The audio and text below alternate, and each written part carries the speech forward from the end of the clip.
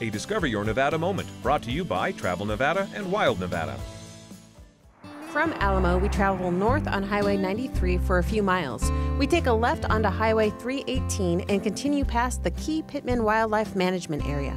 Just a couple of miles down the road, we reach one of the turnoffs for Basin and Range National Monument. So we are within the Mount Irish Area of Critical Environmental Concern. Just behind us, we have some really nice petroglyphs. The petroglyphs have a great spiritual and social importance to their creators and their descendants, which is why it's very important we preserve them. The best etiquette for looking at petroglyphs or pictographs or any sort of cultural resources is to look but don't touch.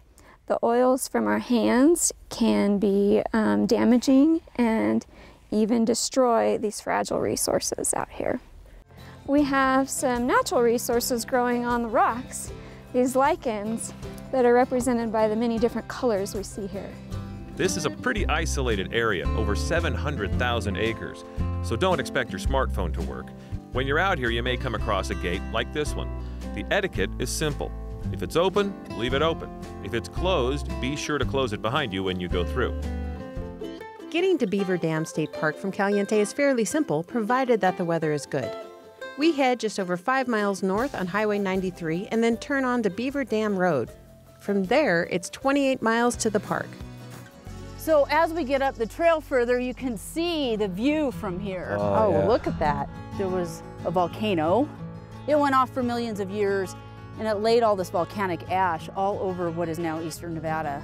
So all the white is ash, so that would be welded tuff that you see. And as it's eroded, that's how you get all of those interesting formations.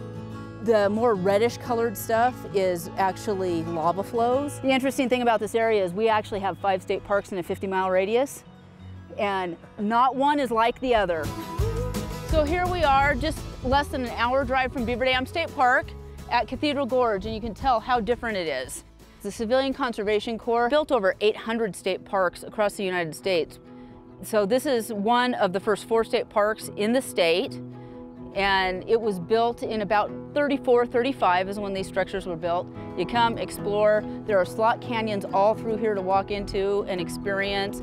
So if we had been here about 15,000 years ago, we would have actually needed gills because we would have been under a lake.